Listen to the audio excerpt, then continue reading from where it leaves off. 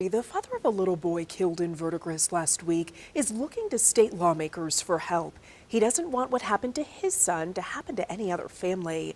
I talked with Billy Jacobson this morning about his push for change.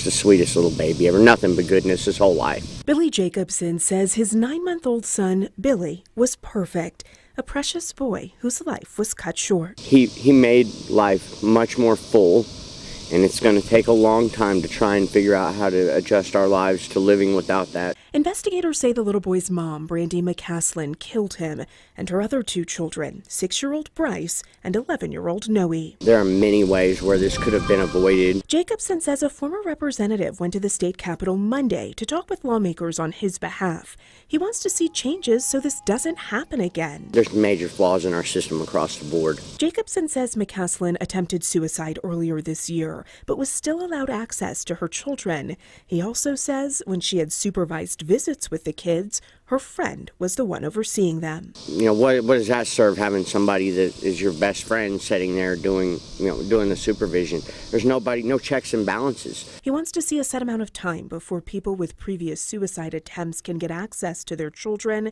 He also wants to see a law that would restrict firearm access for people with mental health issues. That's the only way I can live with myself, is to make change with this and make sure someone else's kids doesn't have this happen to them, because no parent deserves this. I did reach out to DHS with his concerns. The agency said they couldn't answer specific questions, but released this statement saying, quote, "Our investigation into this tragedy is just beginning, but we know precious lives have been lost in this small community. We'll continue to work with law enforcement to understand the facts and circumstances of this heartbreaking situation."